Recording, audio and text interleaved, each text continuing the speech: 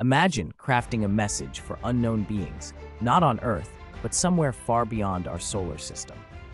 In 1972, scientists faced this extraordinary challenge with the Pioneer Plaque, a gold anodized aluminum plate attached to the Pioneer 10 spacecraft, humanity's first probe destined to leave our planetary neighborhood.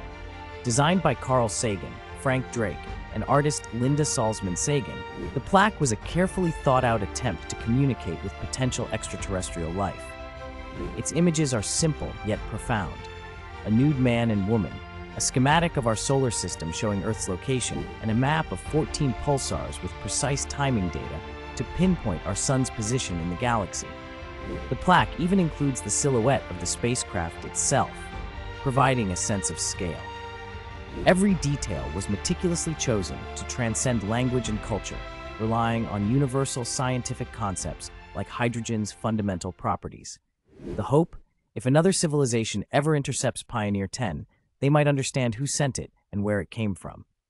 Today, the Pioneer Plaque drifts silently through the cosmos, carrying humanity's greeting, a bold gesture of curiosity and hope, etched in metal, aimed at the vast unknown.